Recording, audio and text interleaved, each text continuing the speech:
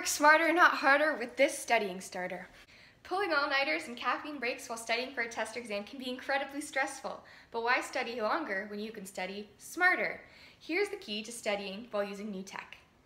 Method 1, the power of connection. With the widespread growth of social media that connects family, friends, and students, it's become much easier to connect with your friends and get answers to your questions. If you're on any social media platform, it's very likely that you have online friends that you share a class with.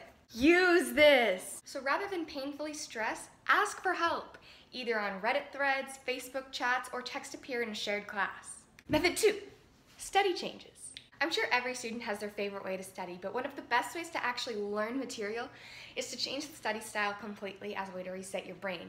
There are tons of great online resources like Khan Academy or Crash Course, and oftentimes the day before a test, I'll watch some YouTube videos to check my understanding and to take a break from studying. Method 3, multitasking. The last study trick for final exams is to take a break from reading or writing, like study style changes, but to continue to reinforce the material while multitasking.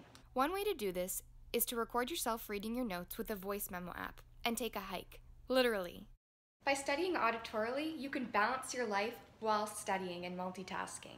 So the next time you're in need of a break, put in your earbuds and head to the gas station for some study candy while studying. Those are my 3 study tips using new tech. Thanks for listening.